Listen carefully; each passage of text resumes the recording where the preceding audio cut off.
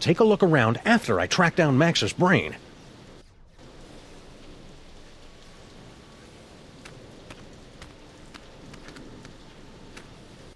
It's a telltale trail of Grandpa Stinky's brain-preserving demon broth. Could Max's brain still be alive?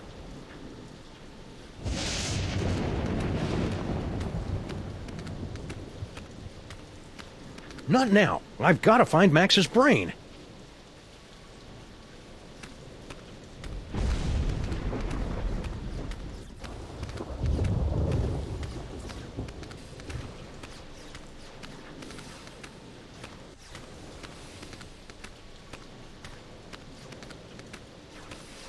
Later.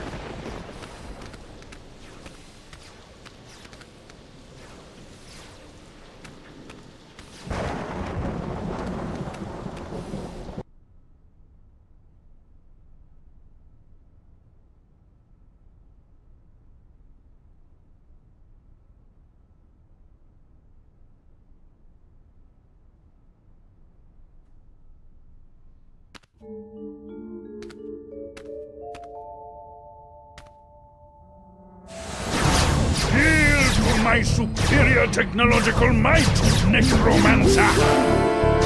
Blow it out your simian hindquarters, barbarian! Skunky. And overweight? He's looking pretty spry for a 120-year-old. And there's the Devil's Toy Box. And is that... Sam! Get me out of here! This whole place smells like gorilla and patchouli. Sam? The interloper who foiled my scheme to collect the toys of power and re-imprisoned me in the penal zone? Sam? The great-grandson of the poltroon who put the kibosh on my intricate plan to unleash Yog-Sothoth and take over the world? I hate that guy. I hate that guy! Yes, a common enemy. I propose an alliance. You get the galaxy, I get the Earth? Agreed! Nice going, Bubble Brain. Don't blame me. I'm still trying to find the volume controls on this thing. Minions, after him! Sam? Ah, man! Now I'm stuck in here with the alliance of C-list supervillains. It was way more fun when they were fighting.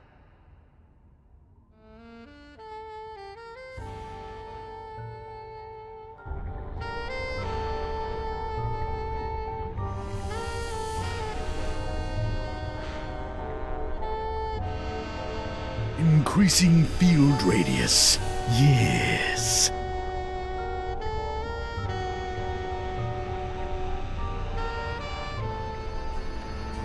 Hey you, Fez guy! What is it? How come you haven't aged a day since my great-grandpa kicked your demon-summoning butt back in the olden times? The horrible secret of my apparent immortality is too terrible to comprehend, and would surely drive an uninitiated mind such as yours to the brink of madness were I to utter it. So, Pilates then? What are you doing in this 2-bit museum anyway? Since my defeat at the hands of your meddling ancestors, I've insinuated myself into the archaeological community, painstakingly gathering the requisite toys of power necessary to reopen a doorway between our world and the realm of Yog-Sothoth. Nerd. Why are you and that big dumb ape skunk ape working together? General Skunkapi and I have had a meeting of minds over our mutual loathing of you, your partner, and your forefathers. So that added up to what? One mind between you? I just hope his brain-dead minions can dispose of your partner without injuring any of my employees. Pretty grubby joint you got here. It's one of the finest collections in the world. Our Yog-Sothoth tapestry is one of a kind. Gee, it'd be a shame if Skunk Ape's minions ripped your tapestry to shreds and used it for space towelettes. You know, accidentally. Don't even think of such a thing. What are you and Corporal Buttcheeks here doing with the Devil's Toy Box anyway? We're unwinding and rewiring the synapses of your brain to cast a blasphemous net of technecromancy across the reality so that the toys of power may be properly encased within the Devil's Toy Box. Ah, that's about what I thought. Really? Repeat what I just said. Blah, blah, blah. I've got a wonderful brain. Blargy, blargy. More toys for me.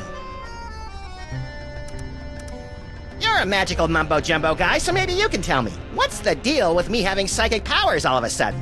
Am I going through the change? It's difficult to say. The only minds on this plane capable of wielding the toys of power are the insane, the simple, or the defective. Ah, you've been reading my press, kid. But encountering two special brains in the same bloodline is practically unheard of. Your lineage is most peculiar and dangerous. You should see us during holiday cookouts.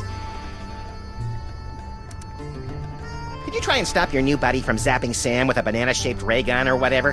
Why should I give a hell-beast's hangnail about the fate of Sameth's brood? Well, let me get back to you on that. Oh, this talking with my brain is making me tired. Let's talk later.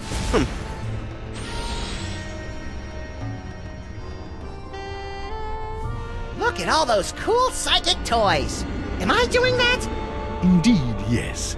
Your psychic brain, melded to Monsieur Paperweight's sorcery and my super science, have created a techno-arcanic whirlpool, drawing the toys to this convenient container. So that explains the giant sucking sound in my head. No, that's just you. Please, help us reach our goal. Operators are standing by to take your call.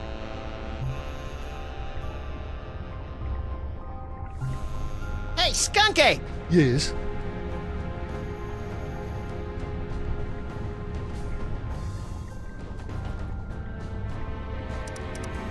So, long time no see. Long time? Yes, yes. If only you knew how long. It has been but a handful of Earth hours since you and your companion imprisoned me in the penal zone. However, due to the temporal phase shifting of the zone, I experienced years of maddening nothingness during those fleeting hours. Ah, that would explain the tiny crow's feet around the eyes. Not to mention that telltale old gorilla smell. What are you doing here, anyway? The same thing I was doing all those years ago. Boring me to tears? Gathering the toys of power so that I might conquer the galaxy. I see you've got your old band of lackeys back together. Yes, yes. My mighty army is once again ready to take on the galaxy. At least they would be if Paperweight's filthy security guard wasn't underfoot. That disease-carrying insect had better keep his pestilent thorax away from my boys. Why are you working with that creepy Paperweight guy? Monsieur Paperweight and I have reached an accommodation. Is that legally permitted in this state? I'm lending my scientific prowess to his mystical efforts to draw the toys of power into the so-called Devil's Toy Box. That spell thing Paperweight's working on. It wouldn't have something to do with summoning an elder god by the name of Yog-Sothoth, would it? Now that you mention it, Yog-Sothoth's name did come up once or twice. He's certainly touchy about that precious tapestry of his. Yeesh. Now that you and Fezhead have stopped fighting, could you tell me how my brain ended up outside my sexy little body? I took it from you after I was suddenly ejected from the penal zone. How come I didn't notice? You appeared to be entranced by a primitive form of Earth entertainment. Around here, we call it a popcorn coma, big guy. What are you planning to do with my brain once this whole Toys for Jerks drive is over?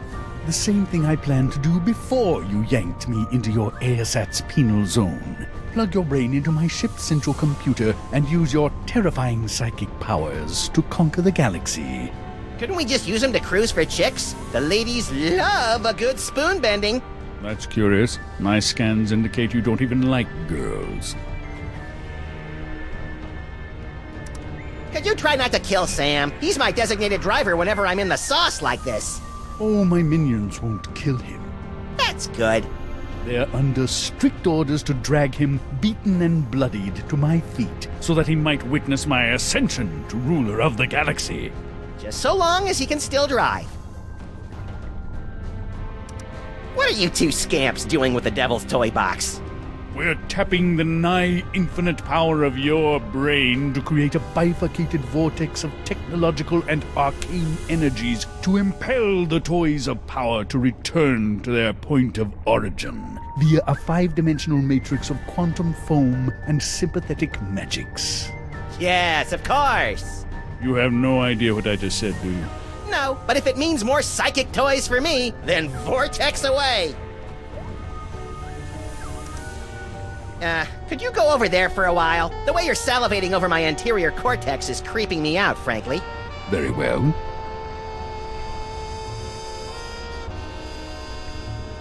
These two goofs are about as entertaining as public radio. Oh, I sure hope Sam survived the attack of the minions. I've got a lot of complaining to do.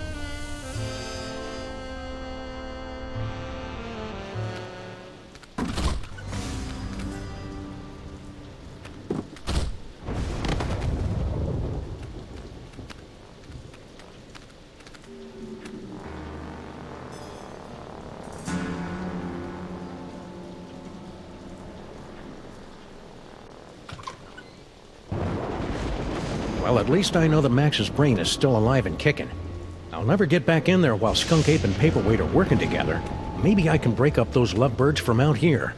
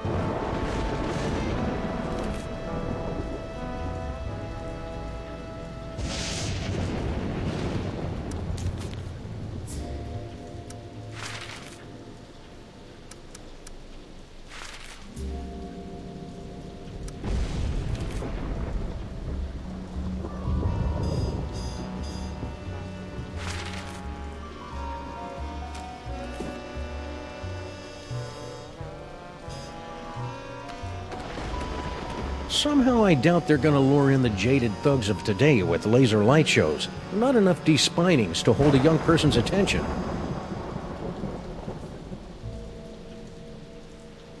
That's interesting. Holyoke, Massachusetts. If I remember my field guide for otherworldly incursions correctly, that tentacle's a flagellum from the dark dimension.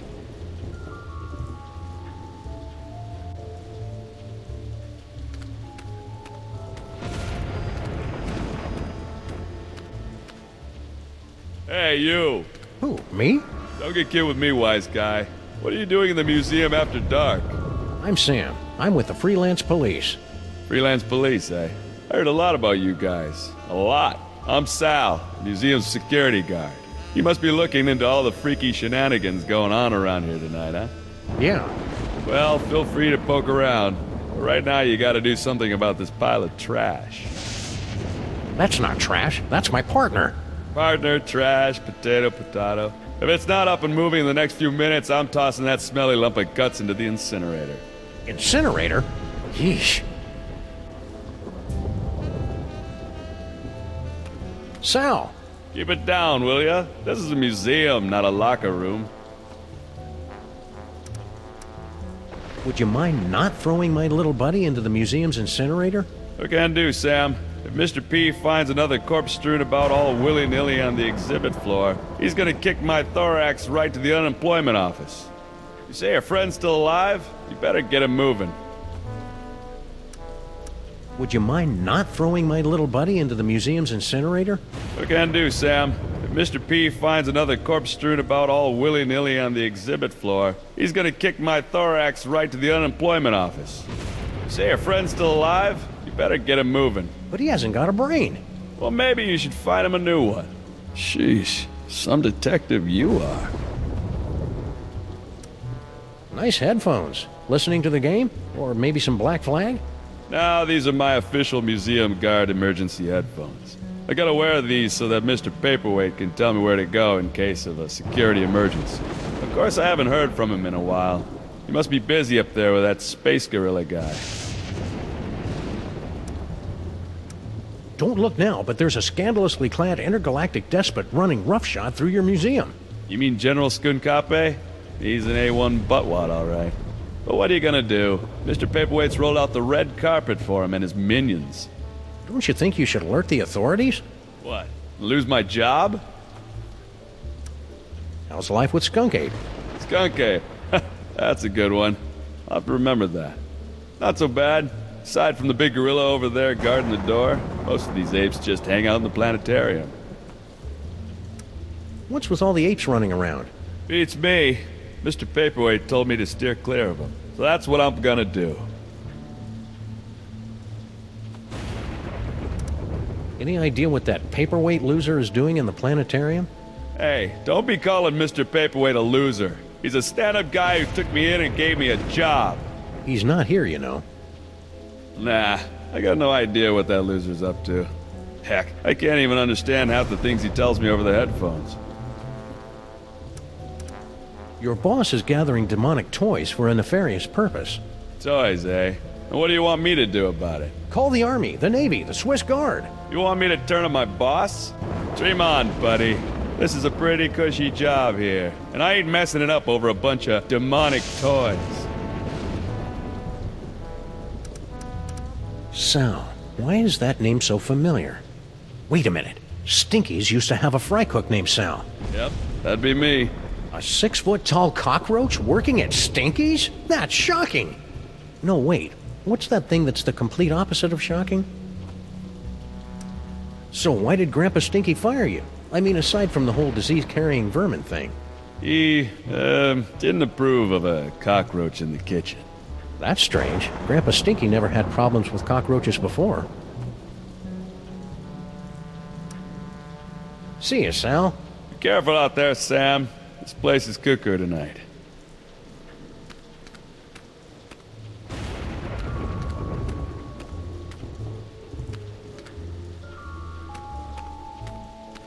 Hoyosaurus henway.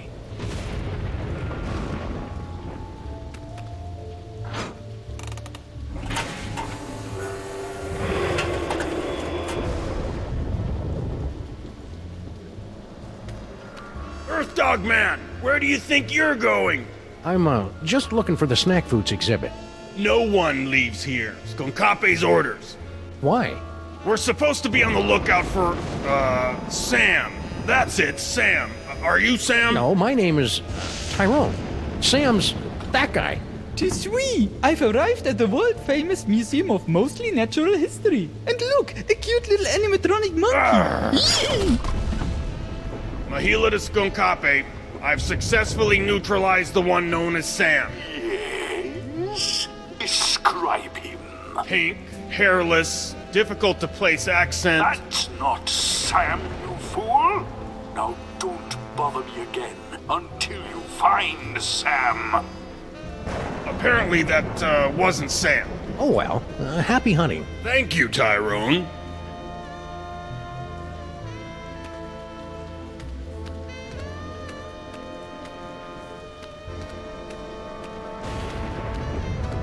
Tapestry of Yog-Sothoth, overfiend of the dank dimensions. on loan from the East Village chapter of the Knights of Yog-Sothoth. He doesn't look so tough.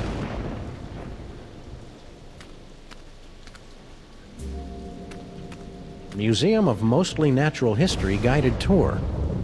Ah, an audio guide that attempts to make sense of the nonsensical museum displays. I should tape one of these for our office.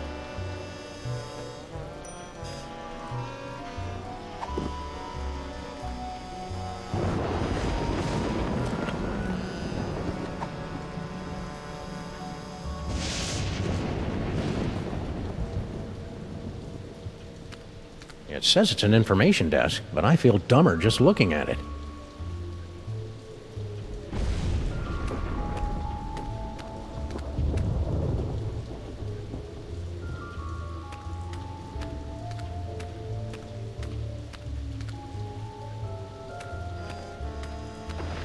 Inexplicable object of unknown provenance. Hey, it's a moai head! How's it hanging, big guy? Fine, be that way.